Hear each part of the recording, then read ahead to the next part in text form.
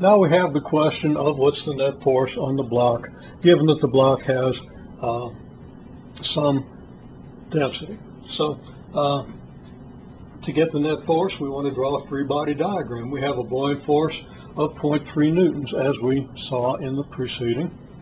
And the block will also have the weight force. Now, what's the weight force? Well, if the density of the block is 3 grams per cubic centimeter, we're calling that the block has volume 15 cubic centimeters. And I'll write that down here.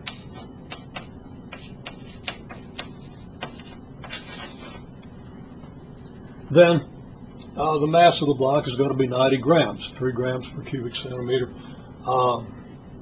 And it's not 15 cubic centimeters, that's the area is 15 square centimeters, it's 30 cubic centimeters. The mass of the block then is 3 grams per cubic centimeter times 30 cubic centimeters, 90 grams, giving the block a weight of 0.9 newtons. So the weight is 0.9 newtons, and the net force then is the net of the buoyant force, which is upward, the weight, which is downward, 0.6 newtons downward. If the block is released, it's going to sink, because the net force is in the downward direction. Now that net force is going to change as soon as it starts sinking. There's going to be some resistance, some drag force, some fluid resistance, and the faster it moves, the greater that resistance. So it's going to reach a terminal velocity rather quickly. But that's not something we really need to worry that much about at this point. Okay, now if the density is 0.7 grams per cubic centimeter, then the diagram looks like this. You got 0.3 newtons up. You can verify that it's 0.21 newtons down, and net force is 0.09 newtons, and I didn't write downward, and it isn't downward, it's upward.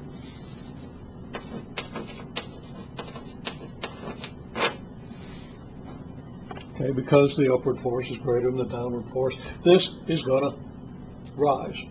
And if it has a little distance to develop its terminal velocity, it'll rise at some terminal velocity. Again, where the drag force gives you that 0.09 newton force in the direction opposite motion. Okay. Now, another situation, you have the mass supported by a string over an Atwood situation with 0.2 newtons on this side, and it's in equilibrium. So what's the density of the object? Well, first we do a free body diagram. Let's go ahead and draw the weight force here, a tension force upward, and a buoyant force upward. Now, those are the forces acting on the object. Okay, well, we know the buoyant force to be 0.3 newtons. This is in equilibrium, so the tension throughout this spring, assuming we have good pulleys, is 0.2 newtons throughout.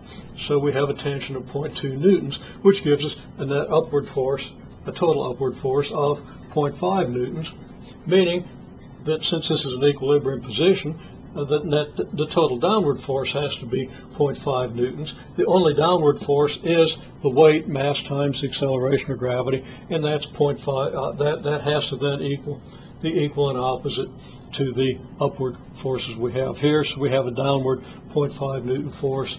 Follows that the mass is 50 grams and the density is 50 grams over 30 cubic centimeters, and those are straightforward calculations.